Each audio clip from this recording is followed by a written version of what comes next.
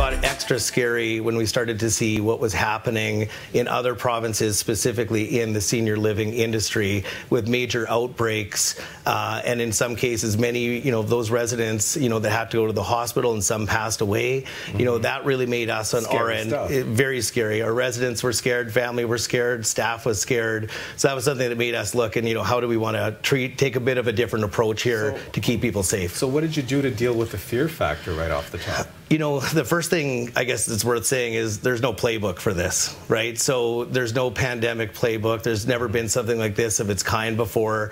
One of the things that we felt was really important, to provide safety and security and just a bit of reassurance to staff, our residents, and to their families, was to have some of our most senior people on the team actually be there 24 hours a day to deal with any of the unknown types of situations that could come about, and be there to really help that staff handle situations they may have never dealt with before, and not to put them in a position where we're asking them to do something that we wouldn't be prepared to do ourselves. Let me be clear, 24 hours, what do you mean by that? Like, were you there day in, day out, 24 hours? Or? Yeah, literally staying overnight. Yeah, so there was a group. For how long did you do that? There's a group of about 6 of us. 3 of us stayed permanently for about 2 months straight, and another 3 were on sort of a week-on, week-off rotation. So there was a significant amount of coverage, at all times for all areas of our village for a full 2 months, even a full month into the whole Reopen Saskatchewan plan.